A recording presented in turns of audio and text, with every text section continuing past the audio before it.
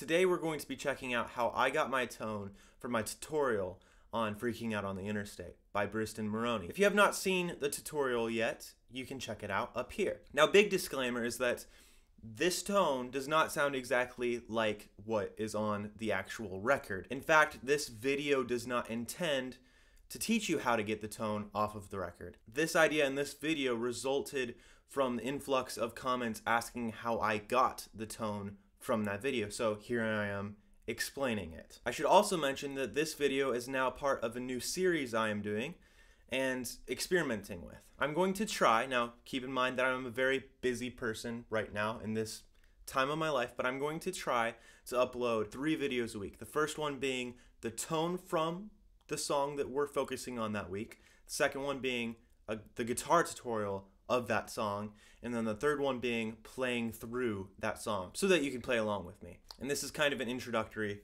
video for that. Now, the format of the videos will change. Some I will be talking in, others not. There will be some change as I nail down what exactly I want the format of these videos to be like. But that format of tone, tutorial, playthrough will be consistent throughout the weeks. If you think that's a good idea, I want to hear down in the comments. And if you think it's a bad idea, I want to know why. So please reach out to me and let me know what you think of this new format for this channel. All right, let's dive into it. So for this song, I'm playing my Fender Stratocaster through 2 pedals. Those 2 pedals being the Origin Effects Cali 76 and the Strymon Iridium. I've said it before and I'll say it again. The Strymon Iridium is my desert island pedal. It is like the lifeline of my whole rig. Now, I know that Briston Maroney typically gravitates towards Fender amps, so you would typically go for the round mode. But I chose the chime mode, which models an AC30 type of amplifier. I found it to be a little brighter, a little bit more present, I guess, and that's probably my favorite out of the 3 on the Strymon Iridium itself.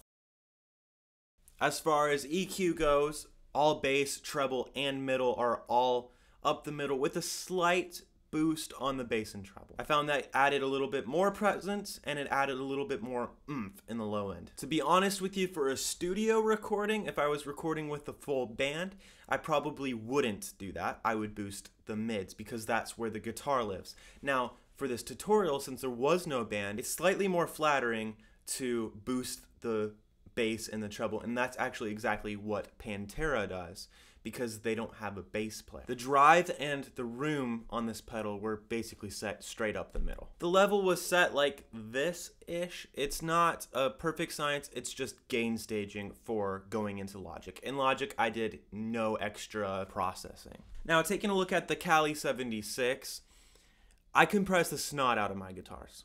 I'm not afraid to say it. This pedal has a way of making things feel beefy and fat, and it makes it easier to play. And if a pedal can make you sound better and be easier to play, I don't see why you wouldn't use it. I'll explain how compressors work and all of that in a later video if you guys want to hear about that. But I'm pretty heavy-handed with my compression. Hopefully that answers your question. If you're wishing further details upon this, just leave me a comment down below.